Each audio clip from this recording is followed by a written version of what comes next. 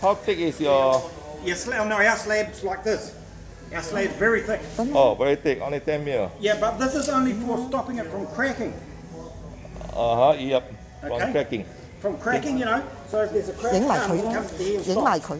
Oh, can you show me again 10 mil there? I did. 10 mil.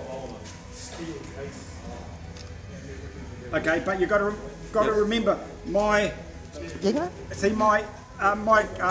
ruler doesn't start at 1 mil. It starts there. See what I mean? Start where? Well, see. Oh yeah, see what I mean? Understand, yeah. Okay, it's got. Hang on. This is what we'll do.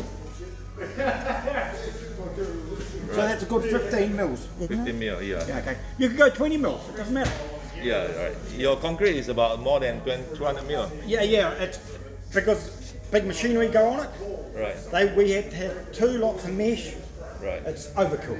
You don't cut through it, right? Normally. No. That's all it's gone down. Right. And it's only for the cracks. If it cracks, so the crack doesn't just keep going. It stops when it gets to there. Right. Exactly.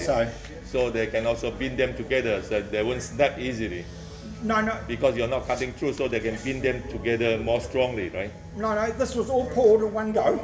Right. But then you cut it. Yeah. You need to cut it anyway. Yeah, but that's only for. It's only for cracks. Only for cracks. Yeah. And of course, you don't want to cut it through the reinforcing. Yes. Because then you will weaken it. Or the metal mesh. Yeah, the metal, the mesh. Right. If you cut the metal mesh, well, the metal mesh is there to stop it from going like this.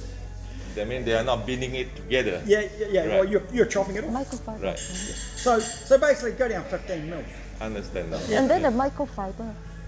No. What is that? Microfiber? I don't understand what. Sorry. What about sorry. microfiber? What about if they use a microfiber? They use the microfiber force. Actually, they mix it with the cement together. Okay. So is this for your house? Yeah. The concrete driveway. For the house, for the concrete driveway. Well, so you don't want to cut. Yeah. All you're trying to do is stopping it from, if it cracks, going everywhere. There's a crack.